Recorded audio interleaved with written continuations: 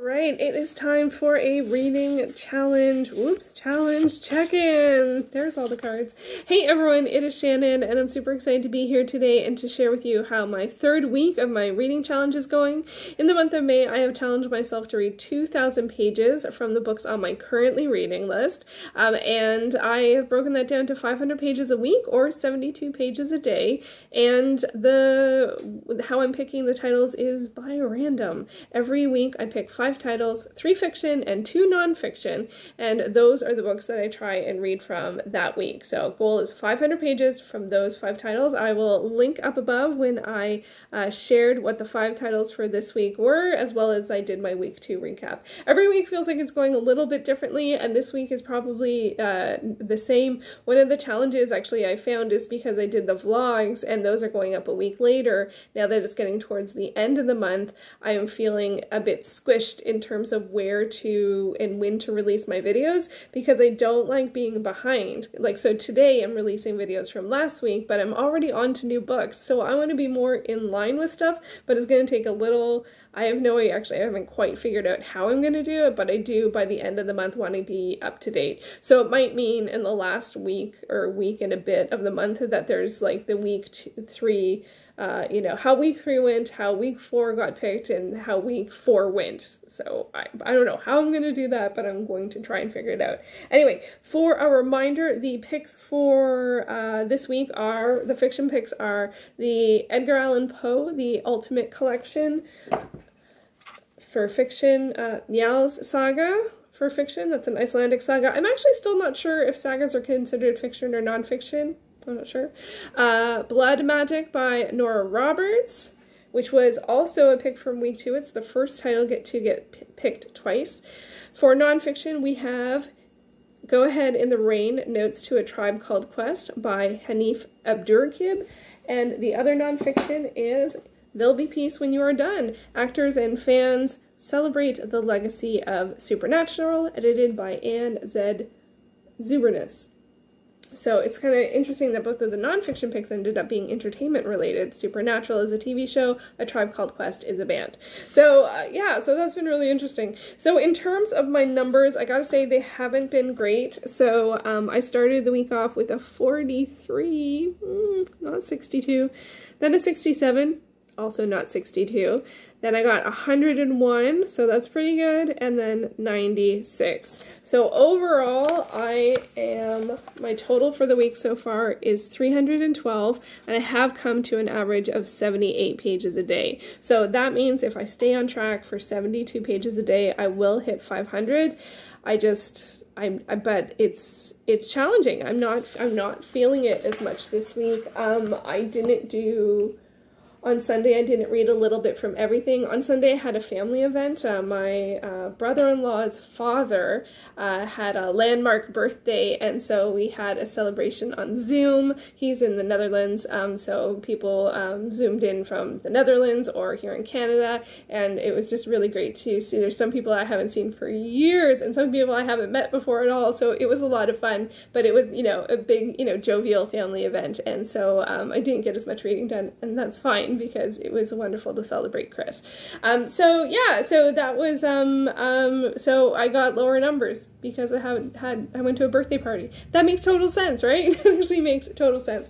Another addition to this week is I give myself one extra title, and this week the extra title was Happy Narwhalidays by Ben Clanton. This is the 5th Narwhal book. I think it's actually a little shorter than the other ones. It's a kid's picture book / graphic novel. I read it in 10 minutes, so I'm already done my extra read, so I did let myself pick a second one, which is Whiskerella, which is the 5th Hamster Princess book. Again, this is a kid's book. It's got lots of illustrations, big text, and it's going to expire from the library, so I need to read it. So I'm doing 2 extras this week. But I also have my buddy read this week, which is Arusha and the Song of Death, the second in the Pandeva. quartet, which is now quintet, because there's going to be a fifth book, and this is by Roshani Chotsky. This I am reading with Izzy, Punk Markle PA, and with Kay Kelly. Hey, Kay Kelly! By the time this video goes up, the live show for this will have already happened, just because these videos are a little behind, but I am reading this, and it's a little slow going for me. Not that I'm not enjoying it, I'm just really shocked to say that my reading pace for this is slow. I'm at a page per minute, and that feels strange given that it's middle grade, and I really want to enjoy it, but I really need to kick up the pace, because I think I'm at 45%, but I still have like 200 pages left, so this is like, and I need to read this for the live show, which is going to be Tuesday. So that is a bit of a struggle, I will say. But yeah, so far the reading is going okay. I am not, the one that I am most likely to finish is the Tribe Called Quest book. This is so good. Like, it's interesting that it's part memoir and part music history, because he talks so much about like the band and how they got together and the different challenges that they faced over the years, and also his memories of listening to the music, when he listened to it, what he was doing at the time, what his life was like at the time, and then relaying stuff about his life and his history to things that he sees in the band and the challenges that they have. And all throughout you can feel his love of the music so much, and I am really appreciating this. And Tribe Called Quest is a band that I listened to at a very particular time, and I'm actually really sad that I didn't keep up with them over the years, and so now I have to go back and revisit the albums I know and enjoy the ones that I haven't heard either at all or as much. So, but I have one chapter left of this. This one I will finish. I'm very confident that over 3 days I will be able to finish the 30 pages left in this. But from the rest of them, I'm not sure. Like Njal Saga, not likely. However, I have come to a really good pace with reading this. I've done two things that have helped. One, I am not timing I'm timing my reading for this, but I'm not giving myself 20 minutes. I'm simply reading as many chapters. The chapters are very short. This is an Icelandic saga. It is definitely heavier reading. But I just read as many chapters as form like a mini arc, because they have this. They'll have like conflict within a couple of people, and then it gets resolved, or they switch to someone else, or someone goes on a bit of an adventure and, you know, that comes to an end, or someone has works towards having a relationship, and then that comes to an end. So I just read the chapters that involve those sort of mini arcs, and if then there's any character developments or relationships, like when he recently went through all of Njal's sons, who they were. So I wrote them down, because my goodness gracious, I still have like 350 pages of this, so those guys are going to come back. So I just put their names and a character thing, and then if they ended up getting married, because this is a family saga, so it's a lot about relationships and conflicts and stuff like that. So that kind of stuff is going to come up again and again. There's no way I'm going to finish this in time. I still have like 300 pages. 383. And then for Blood Magic, again, I feel like I should finish this. I did come to a stable page count finally with my calculation with this one. Finally, it looks like 517 pages. My goodness, I don't know. Anyway, I am 40%-ish through. This is a paranormal romance, third in the series. I am enjoying it. There is definitely some angst between the couple in this one. They are resistant to the relationship for external factors, and they're both resistant, which is an unusual thing in terms of dynamics, in terms of the romances that I've written. Usually one person is like more interested in each other. This one, they're both sort of said, like, we can't do this. But of course, it's the third in the series, and they're the last two people, so I think so. There's also a family legacy history magic-y piece to this. I'm really enjoying that. That being said, I keep on keeping my eye on Pirate's Passion, which is one of my picks from last week. I have 70 pages left. I haven't read from this week. I keep on telling myself if I get my pages in, I can read it. But so far, I've never finished my pages and been able to stay awake long enough to read it, so maybe I will by the end of the week. What haven't I talked about? Okay, and then, so There'll Be Peace When You Are Done, the nonfiction book about supernatural. I'm enjoying this. I only like to read 2 to 3 entries per day, so although I have less than 100 pages left, I don't know if I'll finish it. It's possible, The last one I read was Chad Lindbergh, who played Ash. And he's so awesome. I really liked his entry. And then there's a lot ones that are from fans or writers. And oh my god, I'm so embarrassed. When I did my announcement video for this one and I talked about this picture, was it this picture? Oh, it was a different picture actually. It wasn't that picture. And I talked about how there was Jared Padalecki, Misha Collins, and then I said there was Dean Ackles. Jensen Ackles. Dean is the character name. I don't think I've ever done that before. My goodness gracious. Anyway, so this has been really interesting to read. It is so amazing to see how much the show means to people and how much the community around the show has helped people, whether they be fans or actors or writers. Like, it's just formidable. One of the weird things about this, and I felt the same way with Family Don't End in Blood, which is a similar collection, is that I'm not involved in the supernatural fandom. So when people talk about like going to conventions or meeting people or knowing other fans of supernatural, it's like I just haven't had that experience, because I really love the show, but I've mostly loved it from like more like afar. Like, I haven't been part of the fandom really. So like, I know some people that watch the show, but I don't, like, I haven't gone to conventions or of course now there isn't stuff like that really. They do some stuff online, so, but the show really has done a lot for awareness of a lot of different things, especially mental health. The Always Keep Fighting campaign, and a lot of stories are centered around that as well. So, yeah, so I'm really enjoying this. It's potential I can finish it. That would be interesting if I finish the 2 nonfictions.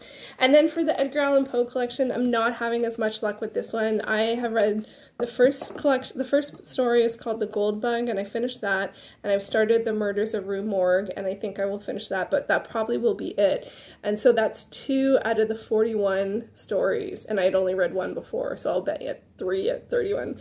But on the other hand, it's one of the reasons why I think this challenge works, because thinking about this book as a whole, thinking about trying to plot out reading every one of the 38 like things, works left. Some of those are poems and really short, but still, like, it feels daunting. However, I read 2 this week, and then it'll go back in the jar, and then hopefully I will read some later. And because they're stories, I don't need to read them all continuously. That being said, The Gold Bug did have some stuff in it that I was a little uncomfortable with. The depiction of one of the characters, there was use of the N-word from a character describing themselves, and so it's just, and like, this is, you know, old, right? I can't remember. I think it's like 18.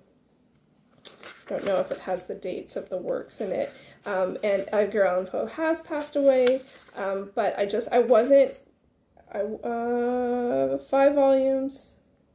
The first published as the works of Edgar Allan Poe in 5 volumes in 1884. So all of these are 1884 or before. So this is a while ago, but still, it's complicated and uncomfortable, and I want to know more about him as a person in those terms, and, you know, see how I feel about reading his work, continuing to read his work.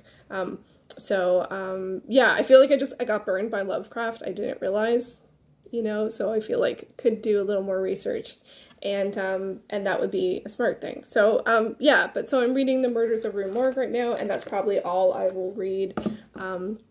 But it's not about the finishes, right? Like, my goal is 500 a week, so I still have, what was I at, 300 and something? 312, so 188 left. And so, yeah, and so I will do a wrap up for this week, and then I'll do my week 4 picks, and then I probably will just do a week 4 wrap up.